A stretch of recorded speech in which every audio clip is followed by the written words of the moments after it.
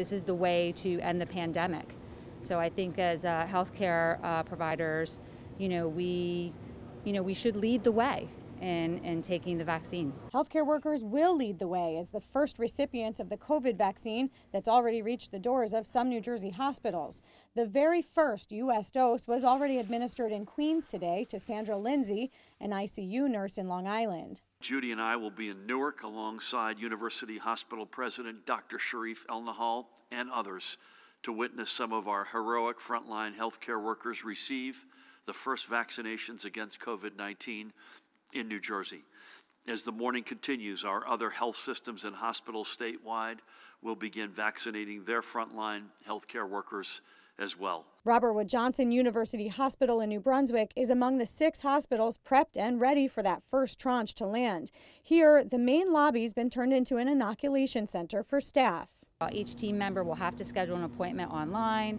They will go to their check-in, will be their first station, where they will be asked a few questions. From there, they'll have an opportunity to go to our briefing station. That's where they'll be able to ask a provider questions about the EUA. The EUA is the emergency use authorization the FDA gave last week for Pfizer to begin distributing the vaccine. Moderna is also waiting for FDA approval on its vaccine. Approval could be as early as the end of this week. The state's first tranche will have 76,050 doses, and each recipient will need 2, taken 21 days apart.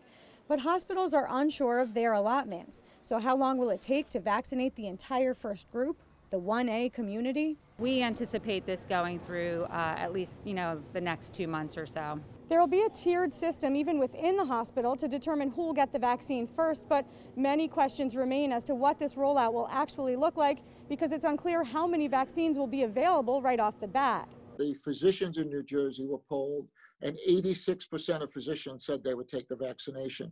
I think that just tells you the medical community has faith in the process that occurred to get this vaccination to market. Once they took the competition away and once the dollars flowed, the science was there and they were able to work together and create this spectacular innovation for us. Dr. John Bonamo says the unique collaboration between scientists, researchers, and pharma companies makes this vaccine totally different than anything we've seen before.